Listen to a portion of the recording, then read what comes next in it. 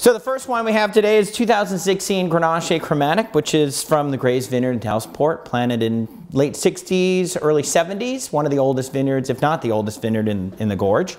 It's Grenache Achromatic, so white fruit-forward wine that we made from the red grape Grenache.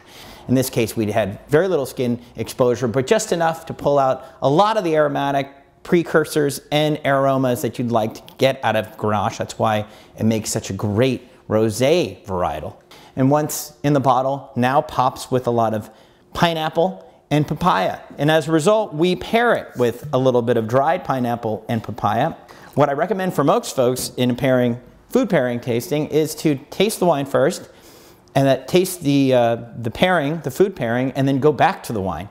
We like the wines to stand alone by themselves, obviously, but in this case, it doesn't hurt to pair with foods, and oftentimes it doubles or triples your experience. Wow.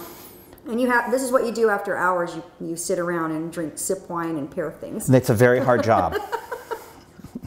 Grenache, a lot of times people do make a rosé out of it. It has a lot of tropical fruit and floral aromas, just very fruity generally. So when we made our Grenache Achromatic, we minimize the exposure to the skins as much as we could. So it was either going to be a very light rosé to basically a white wine, and it ended up more as a white wine, and that's why we called it Grenache Achromatic, which just means colorless Grenache.